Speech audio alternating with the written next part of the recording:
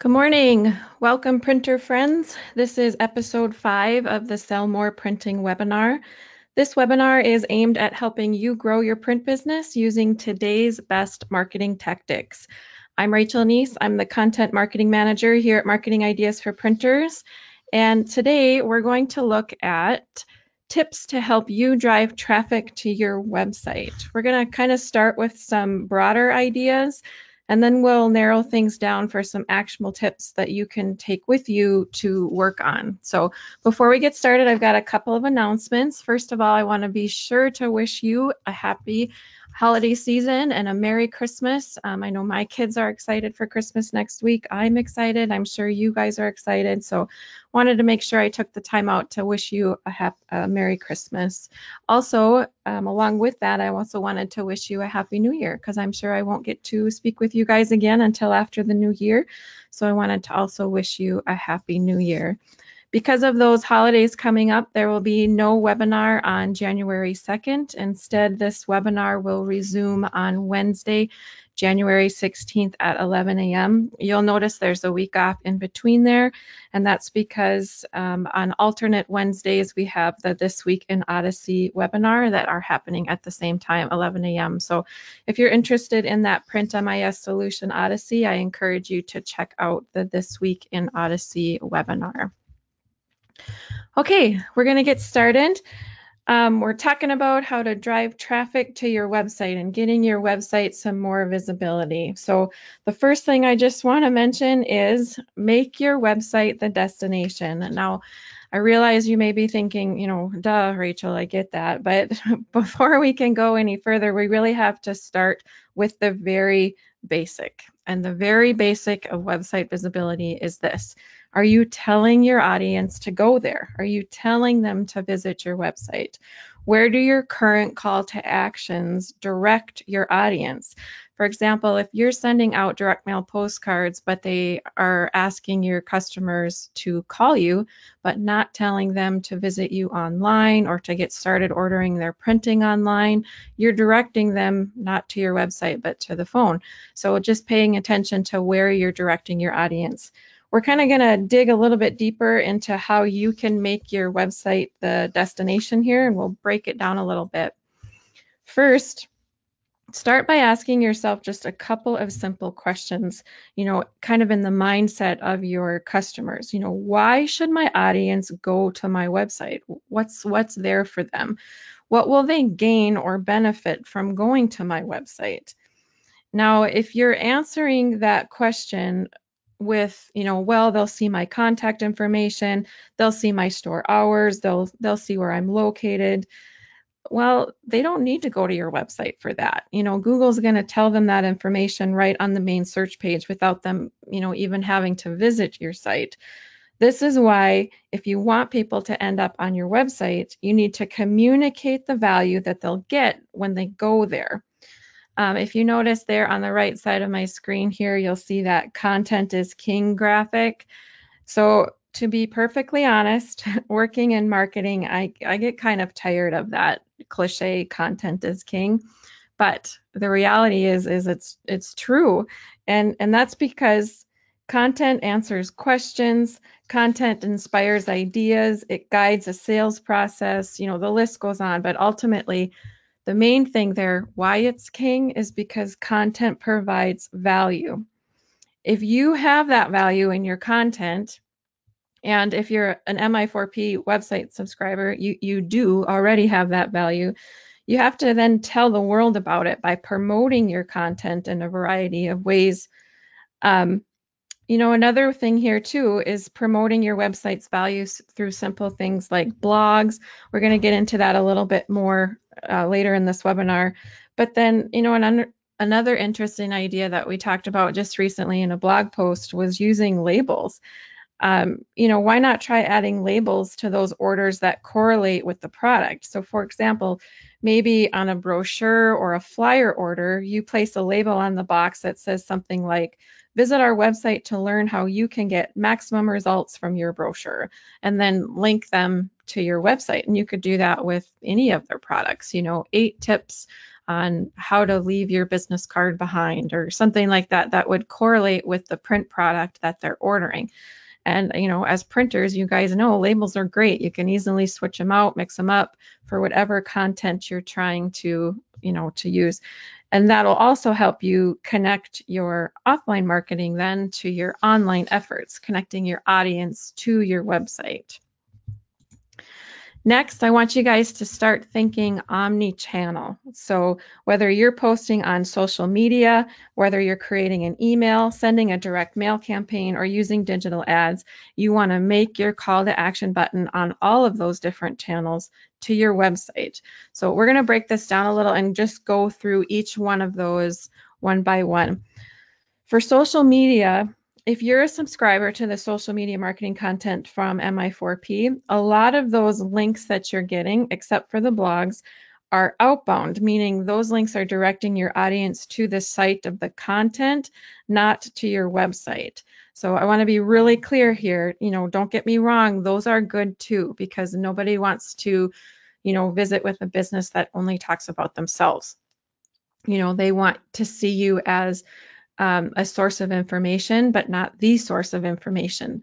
So you're a helpful resource to them, or the most helpful resource to them, I should say, if you're combining content that is on your website with content that is outside of your website. So that being said, to pull that balance in, it's a good idea to add additional content to that content you're getting from us that would bring them back to your website.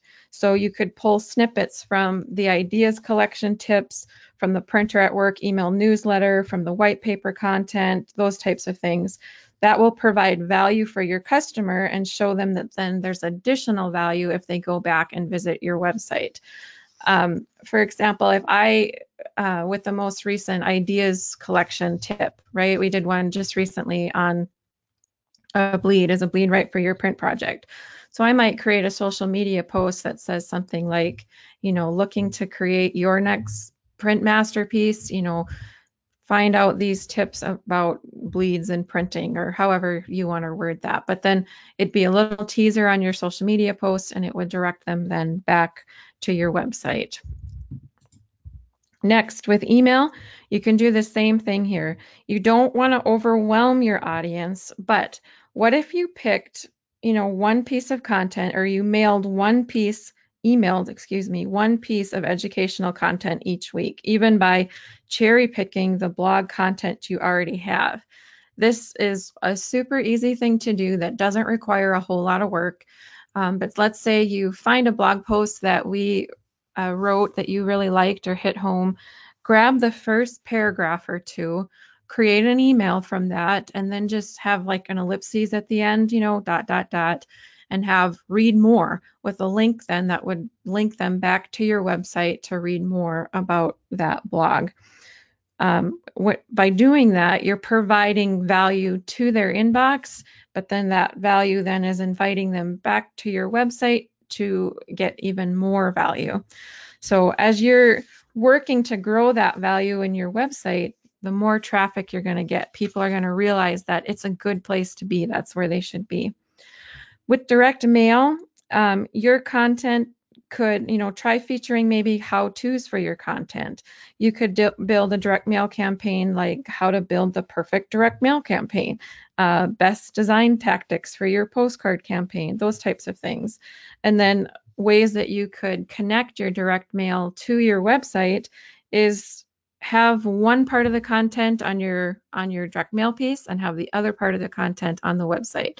With direct mail, you could do things like jokes, trivia, challenges, those types of things, where like the start of your joke would be on your postcard, but the punchline would be on your website, or the trivia questions would be on your postcard, but the trivia answers then would be on your website.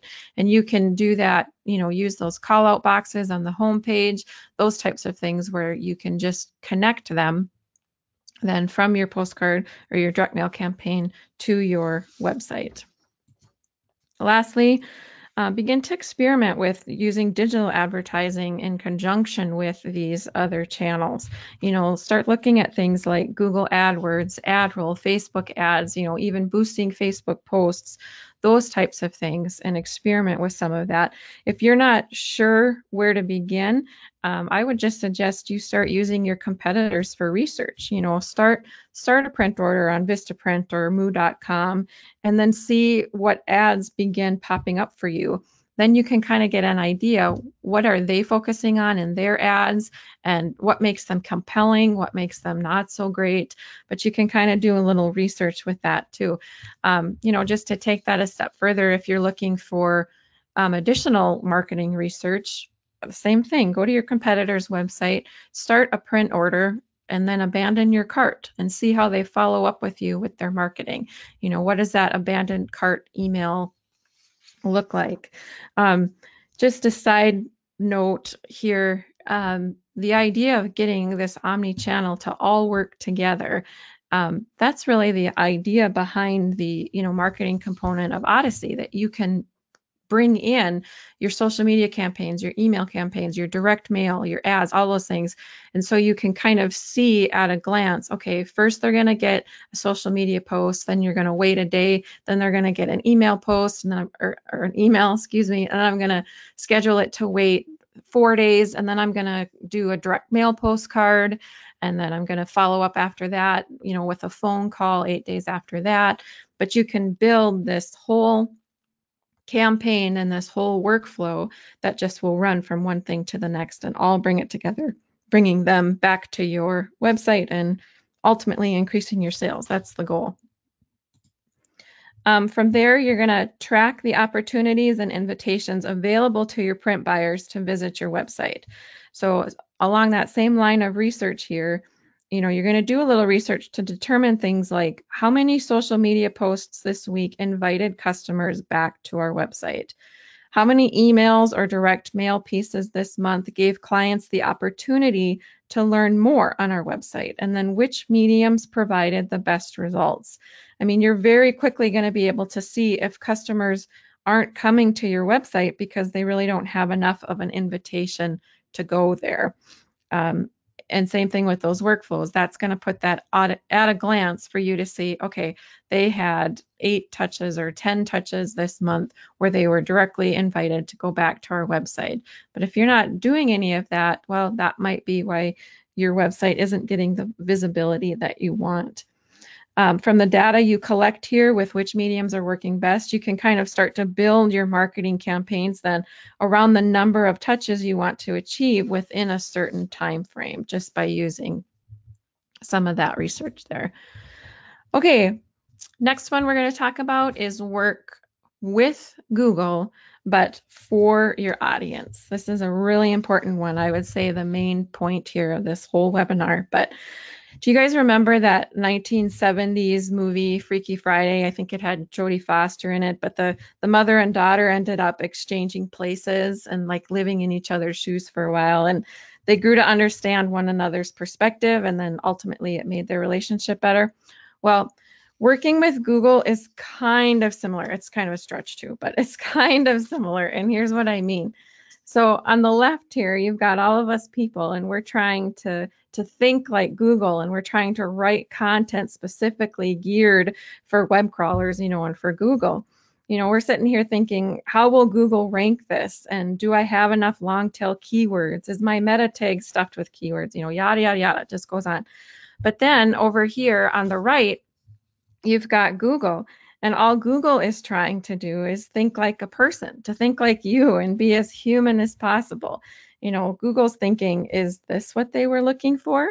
Am I displaying the most relevant topics for their search query? I'm sure Google says that way more technically than I just did, but you get the point. Here's my point.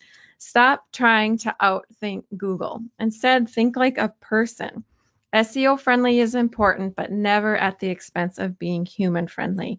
You want to write content for people, for your audience, and then Google's going to follow the customers. Okay, I'm going to back up and I'm going to say that one more time.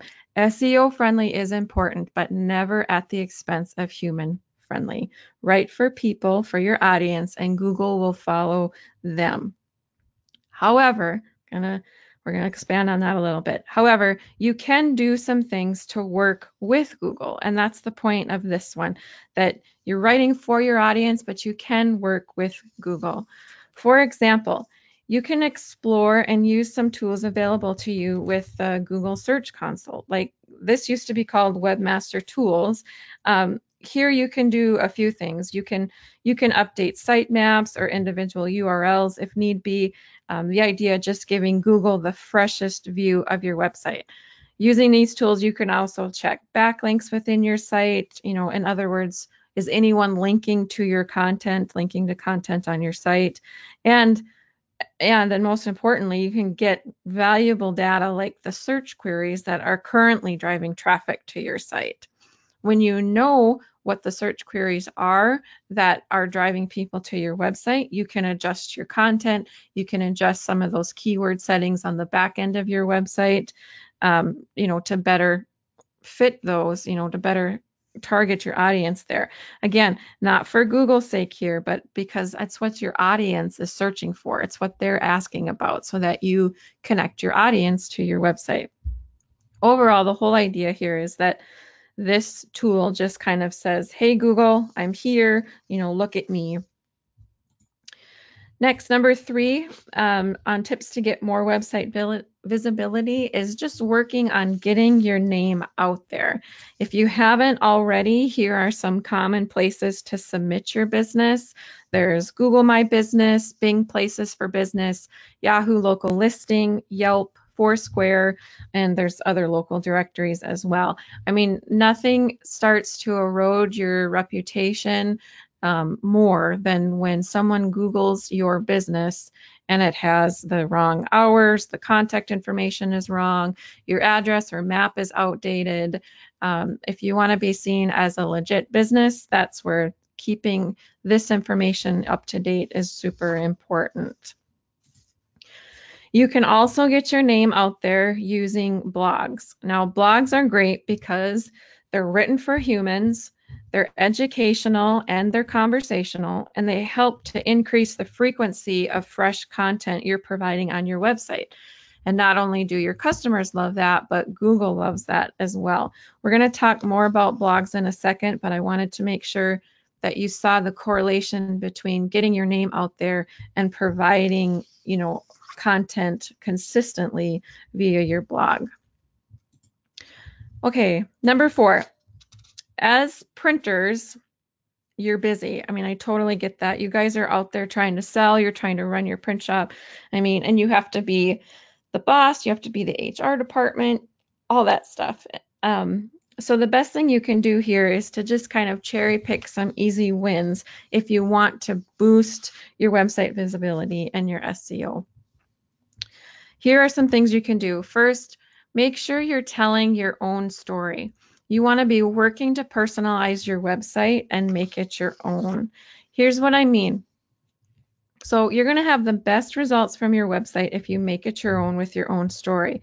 On the back end of your website here, if you guys can see my mouse here, here's your, you know, your web pages, but then over here on the left, it's listing all of the pages that are on your website. Now, it's important that you go through each one of these and that you update your content so that it is unique to you. You guys are all starting kind of at that same starting point. So if you want to excel past that starting point, coming back and building this foundation and really working through these pages is going to be a huge benefit for you. I'm going to just keep going through that a little bit. So over here on the left, these are some more of the pages that you can tweak to make sure they're unique to you. So meet our staff, testimonials, those types of things.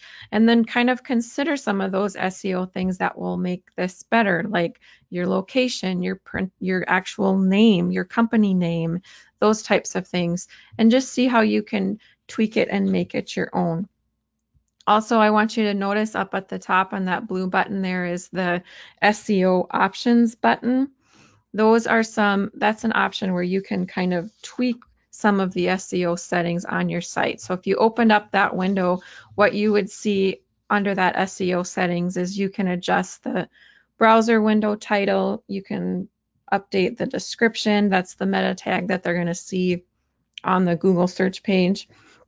And then what you can't see down below here in the screen cap is you can add a photo, and then you can adjust the alt text of the photo as well.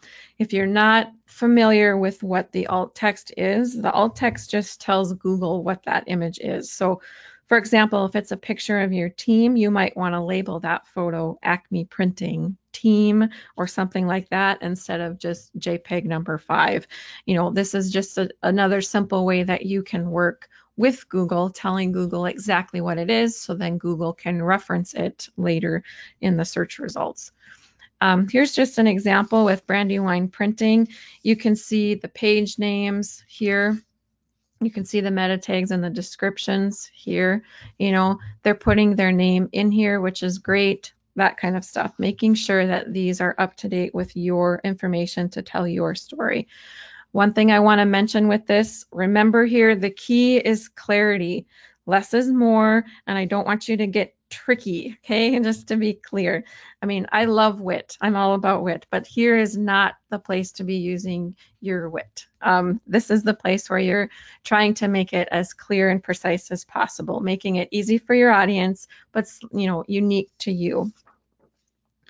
One last thing, most of you are probably aware of this already, but you can adjust, you know, the SEO settings on your website. So if you go to my website here and you look over here on the left under the SEO, this is where you can, you know, add additional keywords if you want. You can update the page titles, those types of things. One thing here, if you haven't already, you know, this comes pre-filled on your website, but if you haven't added your company's name, your tagline, your city, your state, those types of things, that's going to help boost that SEO. So make sure you're doing that. A question I'm asked often is, can I put my competitors' names in there? That is something I would steer you away from. You're going to get better results from organic you know, SEO than trying to be tricky using competitors' names. And honestly, it won't be all that effective for you. You can also update your main page title. I think I said that already. And then down here too, you can connect your website to Google Analytics. As always, if you're looking at this and just going, I have no idea, this is way over my head, remember we have an excellent customer care team. If you need help with this, you guys can always send them an email and reach out to them, and they will help walk you through that. Another easy win you can do is update your content around keywords. So here's what I mean. Before I get into this, I'm going to just say it again. We're not updating the keywords necessarily for Google, but to work with Google, helping our audience, that our audience is the key.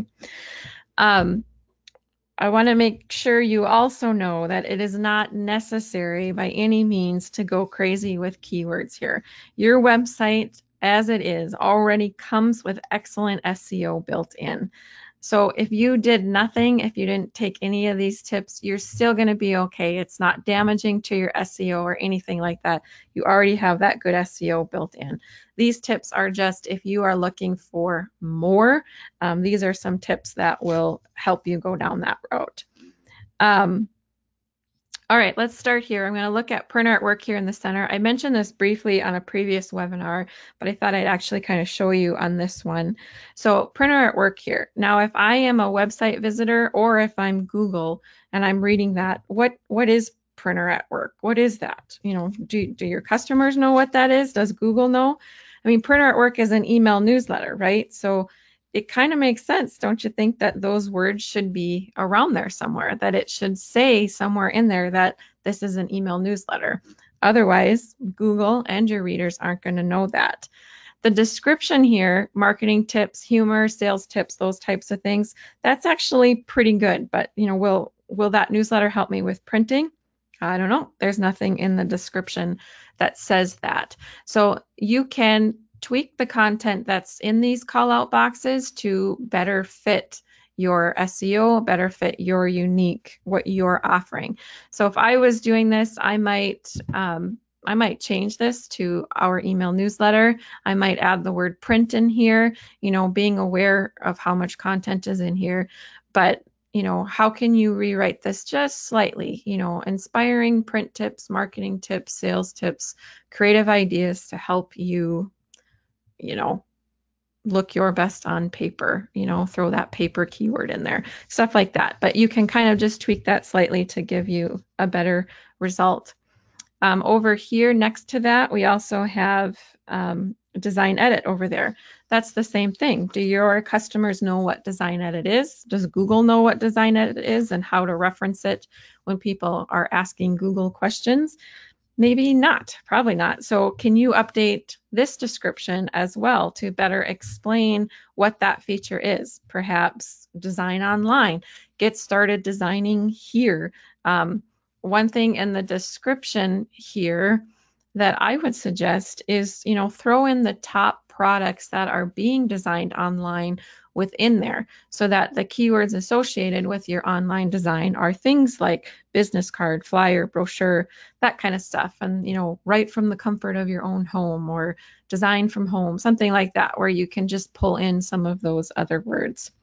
Last one here I'm just going to point out is this "we're local" box down here.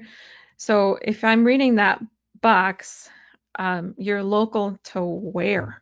It says this community, but what community is that? I could be ordering printing from you from across the country, but you're talking about how you're local, but I have no idea where you're local to.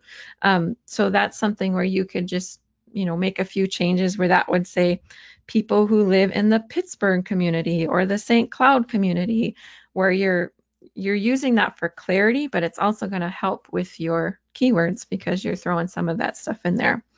Now, if you went through all of your content on your site like this, you'd probably be in a really good place. But as you have time, I would just encourage you to kind of really look over these things with the critical eye. How can I be more clear for my customers and help in that keyword area?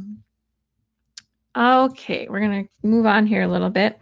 Lastly, try adding your most recent blog post to your website footer.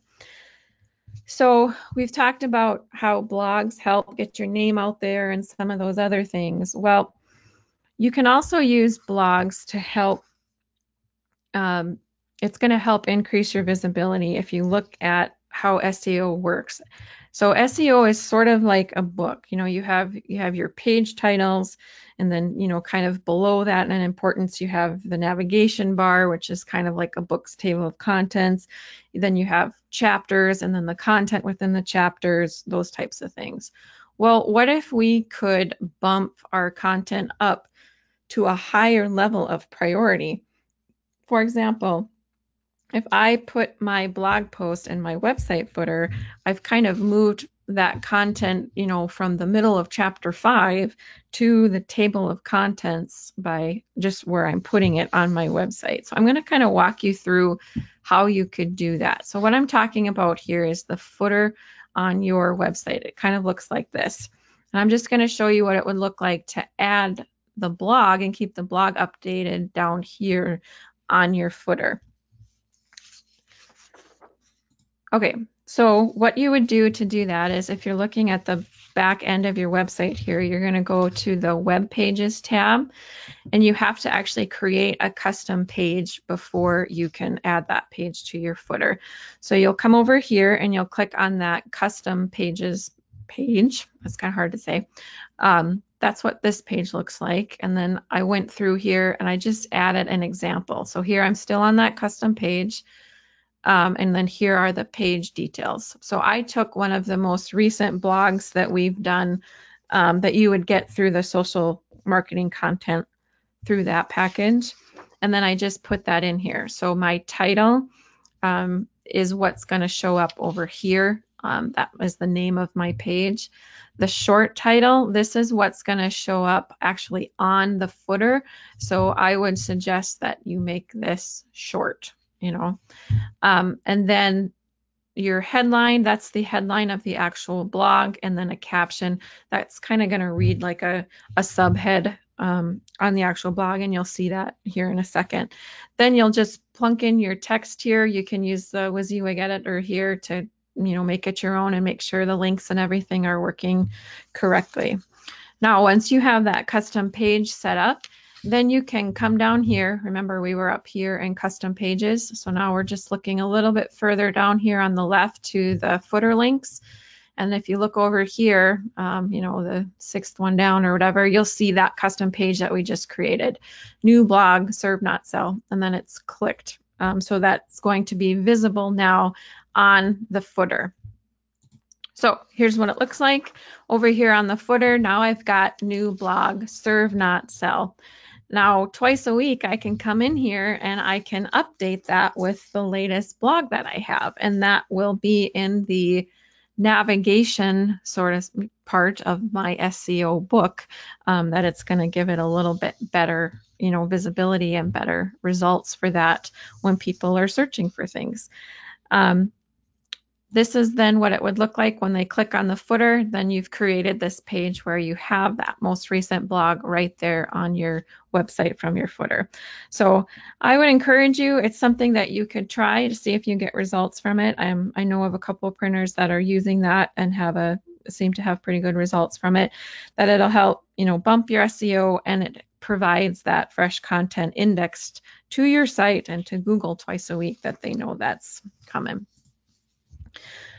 Okay, better SEO, better website visibility really comes down to this. Remember, Google only loves you when everyone else loves you first. So take that time where you can just go through your website, making your website customer focused, customer centric. You guys are so good at, creating that environment for your customers anyway, letting them know that they are the center of your universe, kind of thing, of your business universe. And it's the same idea here with your website, making your website as friendly as possible to your readers and to your visitors there. I'm going to leave you here with some blog resources.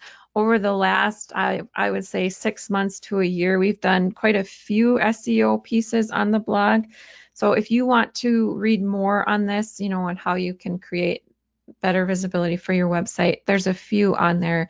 Some ones I picked out here are the impact of social media on your SEO, what good SEO is not, and 5 ways to do SEO right. So if you want to check those out and more, visit our blog at www.mi4p.com/blog, and then search for printers and SEO, or even just SEO, and it'll pull up these blog articles for you. Also, while you are there, let me encourage you over on the right-hand side of the screen there to sign up for our newsletter. If you sign up for our newsletter, you will get those blogs delivered right to your inbox. And I promise we don't overwhelm you. Actually, I'll be really honest that you get 1 blog per week. It's going to come to you on Wednesday of every week, but you can be looking for that and then have that content right there for you. So that's everything I had for you today. Thanks for joining us for tips to help you sell more printing. The next webinar will be on Wednesday, January 16th. Remember, because we're skipping the next one for the holiday season. That'll be at 11 a.m. Central Standard Time. If you have questions or concerns, comments regarding this webinar or anything else, feel free to reach out to us. You can reach us at 701-241-9204, or you can email me directly at rachel.neese@mi4p.com. Again, thanks for joining us, and I hope you have a wonderful Christmas and a new year, and we will talk to you again in 2019. Thanks.